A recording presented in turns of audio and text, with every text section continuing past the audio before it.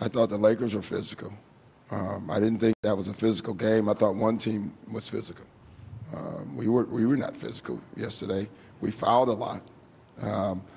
We fouled a lot because they were standing next to the basket and we had no choice. But I didn't, honestly, the first play of the game with Artest and Paul, I guess that was physical. After that, I didn't think on our part the game was physical at all. I thought it was physical one way. This is not a contact sport. We know that. Maybe it is a contact sport. Football's a collision sport. But this is not about, power. This is a game about finesse and activity.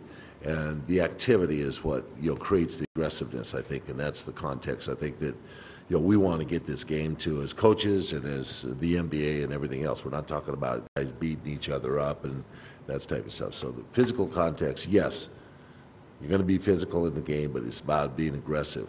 The loss should definitely inspire us, but just being in the NBA Finals should inspire us. Well, we don't need anything to inspire us at this point in the season. I mean, it's the finals. If we're not inspired to try to go out and win the championship, I mean, obviously a loss is going to add on to it, but the inspiration is already in there.